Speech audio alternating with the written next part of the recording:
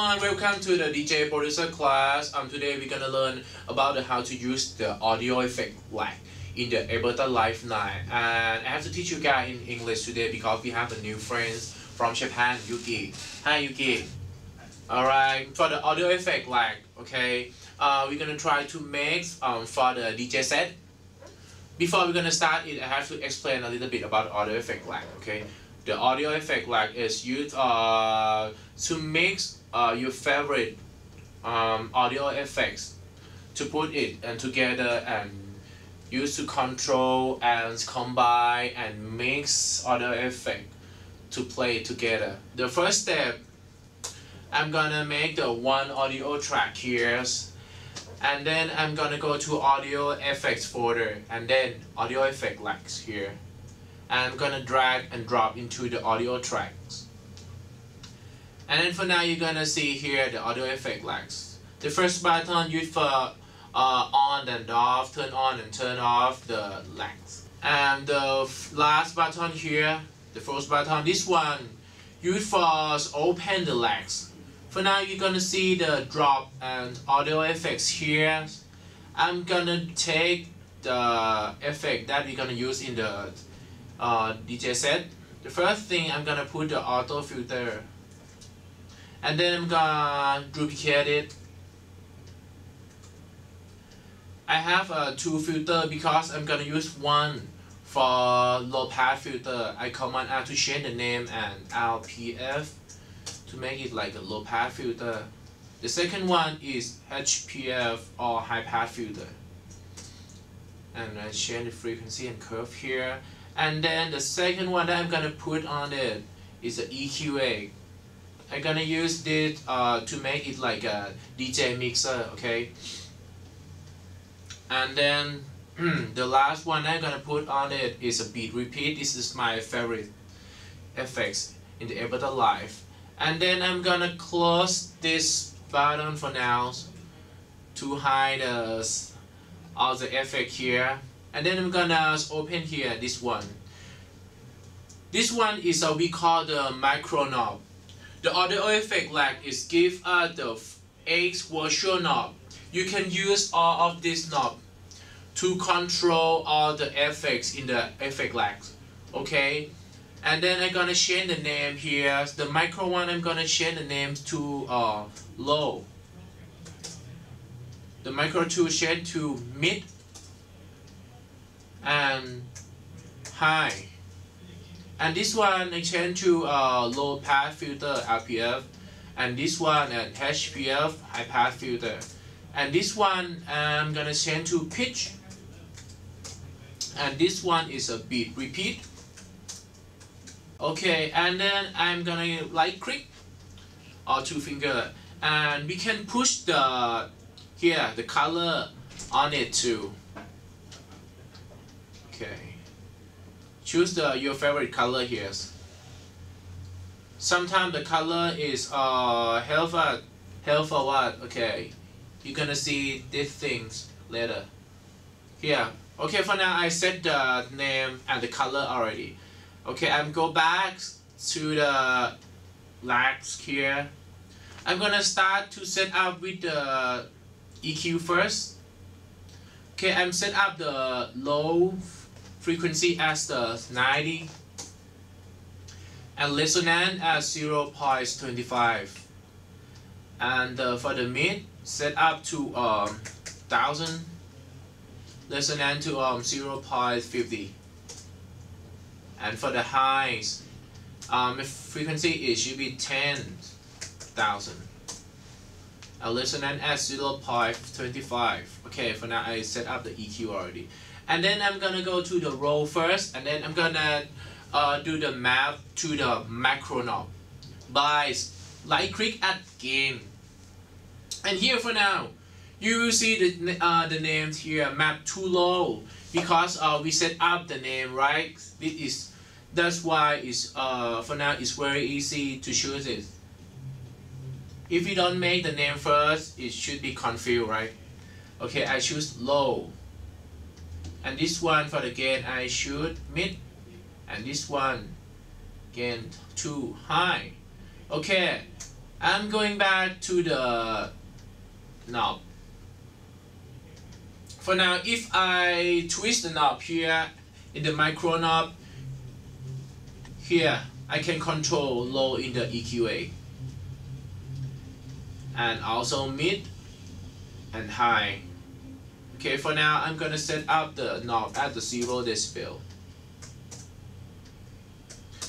And next, set up the low pass filter. For the low pass filter, I set up with the frequency. Here to low pass filter, turn on and off button 2. And then for high pass filter, the frequency to high pass filter, on and off button. And then everybody remember when we map with the command M, right? That is good for map to the controller, right? But this one we're gonna do the same thing, but we didn't do like a command M. We're gonna place this key is map. When I place this key, you're gonna see the here. You can set up the minimum and maximum for the effects. And this one, you will see the color. That's why I made the color is easy to see when you set up. Okay, I set up the low pass filter frequency first. Okay, I think for low pass we don't set it. We set the on and off here. Minimum at 6. Okay, for the frequency, yeah, we have to change the. I'm gonna change here to opposite side for the minimum and maximum too.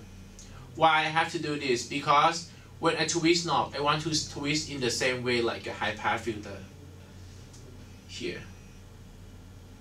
And then for the high pass filter, I choose the map, set up the frequency. Okay, I'm gonna change the maximum to 12,000 Hz, and then on and off to minimum to 6. And then the last one for the beat repeat. Okay, I'm gonna set up here this one. Alright, I'm gonna map the grid to the beat repeat and turn on and off in the same knob. And then pitch to pitch decay to, and then set up again.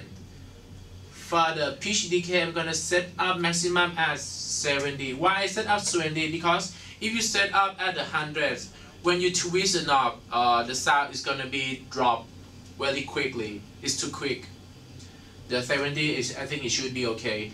I think for and then for the grid, the minimum is start to 1.5 to 5 to 56. It's too much. We have to start from the low note, right? This one I set up is 1.5 4, and this one 1.5 64. All right, and on and off to minimum set to 6. All right, for now I have the effect lags. I'm close this, and then I change the name of the lag like DJ mixer lag. And then I will place this button to save it. When I save it, okay, I delete it right now because I saved it already.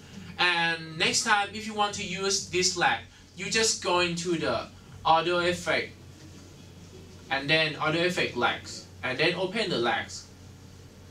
You will see this one here, the DJ mixer lag. We just made it. And if you want to use, I just drag and drop into the audio effects. And for now, I can use it. We don't have to map everything again. Okay. And then, okay, for now you can control the all effects here.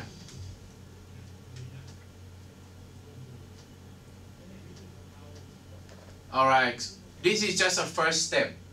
Okay, for the next step, we have audio effect lag to use with the DJ set already. And then we're gonna make the DJ set. Okay, the first step, I'm gonna make the 2 audio track. The first one, I make the Dex A to make like a turntable 1. And this one is Dex B to make a turntable B. and then put some color on it,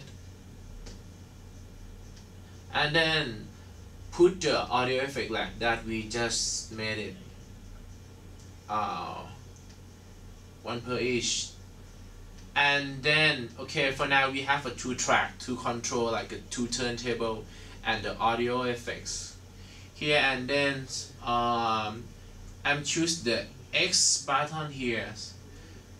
When you choose it, you're gonna see the here the crossfader to crossfade deck A to deck B. But for now the decks is not connected yet.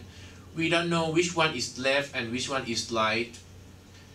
Here you will see the A and B. And B used for select which one is gonna be the left and which one is gonna be the right decks. This one I push the A and this one B. Okay, I select this. I can use the crossfader to crossfade song from decks A to decks B. And then if you want to use the sound card to set up the headphone to do the cue point, you have to set the audio sound card first. Just go to preference, audio and audio output. But for now, I didn't connect with any audio controller, but I'm gonna select the output configs. Choose 1 to stereo and 1 to mono. Okay. And then open the I/O. I/O is mean in and out. Signal. What is mean? It means if I open the I/O, it's gonna show up the signal that is coming to the track and the signal that go from that tag. For now here, how to set up the headphone. Here, the Q out, you're gonna see the 1, 2. Okay, I'm gonna make the Q out, the Q for 1, master out for 2. That is mean the output to here, this one for master out. The Q, here the 1 is for the Q out. If I place the solo here, it's gonna change to Qs. Here, you will see the solo button is changed to like a headphone. For now, you can use this one to cue your headphone to listen the song before you're gonna play it. Alright, and then you can map to the any your MIDI controller. And then for now, if you want to open, I want to leave this. If I want to set up this one, every time when I open the Ableton Live, I want to use this platform. It's very easy to make it. I'm just go to Preference, and then go to File and Folder. Here you will see the Save Currencies as default. I place Save, and then if I close it, and I turn on it again,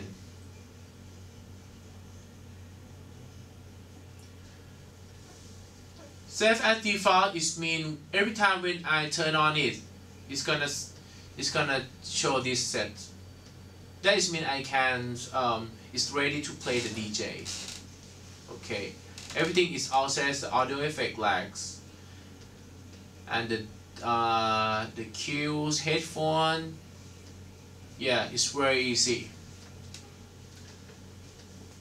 Okay, I think you guys know many things today to make the audio effect lags and make your DJ style.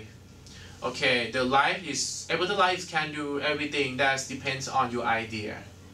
Alright, it's just a one idea of like many idea. Alright, thank you to listen and hope you all enjoyed today. We are in inearbeat DJ Producer School in Bangkok, Thailand. สวัสดีครับ